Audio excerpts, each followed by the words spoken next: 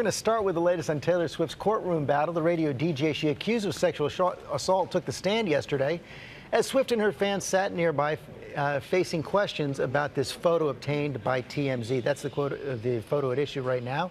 ABC's Clayton Sandell is covering the case from Denver. Good morning, Clayton. Hey, good morning to you, George. That's right. David Mueller will be back on the stand this morning. He says he just wants to clear his good name, but he is now facing withering questions from Taylor Swift's legal team about missing evidence.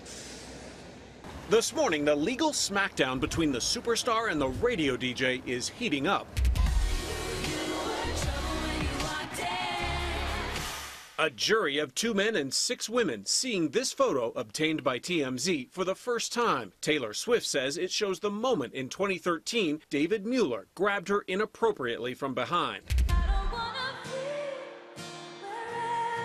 Mueller is suing Swift for getting him fired. He admits he touched her rib cage, leaning in for that photo, but denied touching her backside. Mueller also took a rapid-fire grilling from Swift's attorney about a secret recording he made with his bosses the day before he lost his job. Most of that 2-hour file vanished when Mueller claimed his cell phone was accidentally destroyed and his laptop ruined by spilled coffee.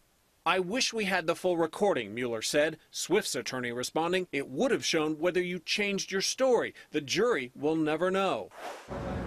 Outside, fans lined up early to catch the drama. It's really, really awesome of her that she's taking a stand about it. Some waiting 5 hours to snag one of just 32 seats.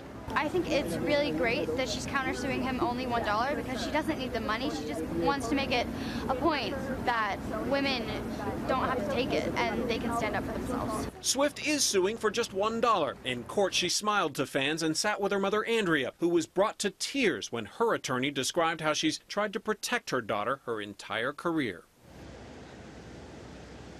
Mueller is seeking about $3 million in damages. He should wrap up his testimony today, George. And then all signs are we should see Taylor Swift on the stand?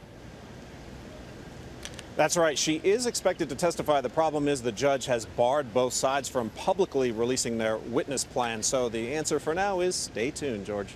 We will stay tuned. Okay, Clayton, thanks very much.